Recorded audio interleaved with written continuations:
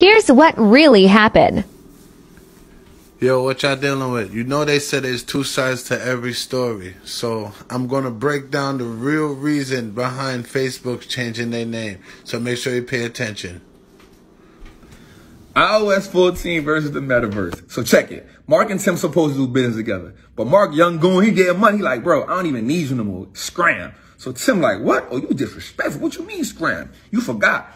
I got as much clientele as you, plus you can't even exist without being on my platform, aka the App Store. So Tim calls the people. Yo, Mark got to attract people to make money.